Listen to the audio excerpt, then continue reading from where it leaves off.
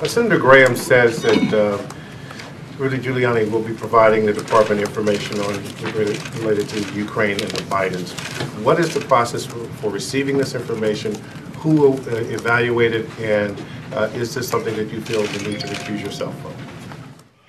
Well, as I've previously said, the DOJ has the obligation to have an open door to anybody who wishes to provide us information that they think is relevant.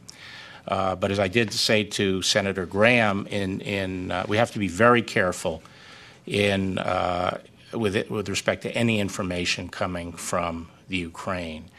There are a lot of agendas in the Ukraine. There are a lot of cross currents, and we can't take anything we receive from the Ukraine at face value. And for that reason, we had established an intake process in the field so that any information coming in about Ukraine could be carefully scrutinized by the department and its intelligence community partners so that we could assess its provenance and its credibility. And, that is true for all information that comes to the department relating to the Ukraine, including anything Mr. Giuliani might provide.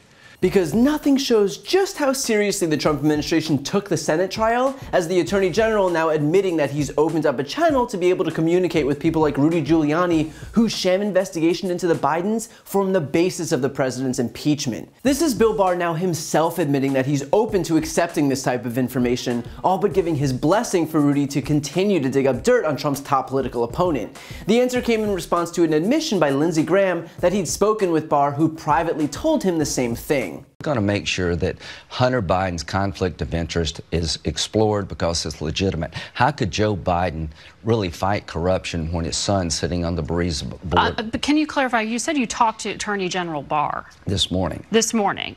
Has the Department of Justice been ordered to investigate the Bidens? No. The Department of Justice is receiving information coming out of the Ukraine from Rudy. Already? To see. He told me that they've created a process that Rudy could give information and they would see if it's verified. Rudy Giuliani is a well-known man. He's a crime fighter. He's loyal to the president.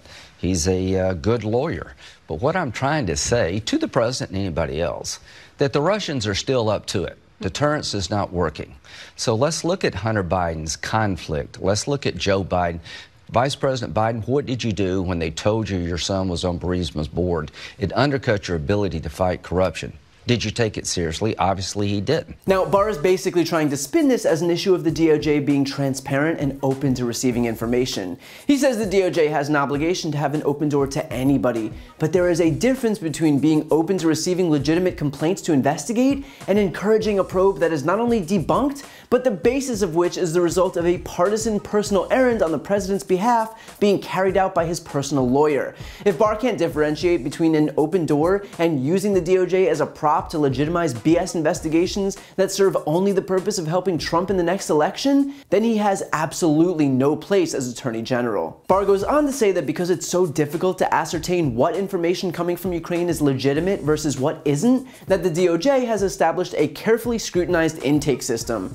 But if Barr knows how difficult it is to get valid information from Ukraine, why in the world is he legitimizing the operation being carried out by Rudy Giuliani? Rudy is not a government employee. He is not bound by any rules. He does not abide by national security protocols that other government officials follow. He is a private attorney for the president, put in place expressly to circumvent national security protocols and work on behalf of his client, Donald Trump.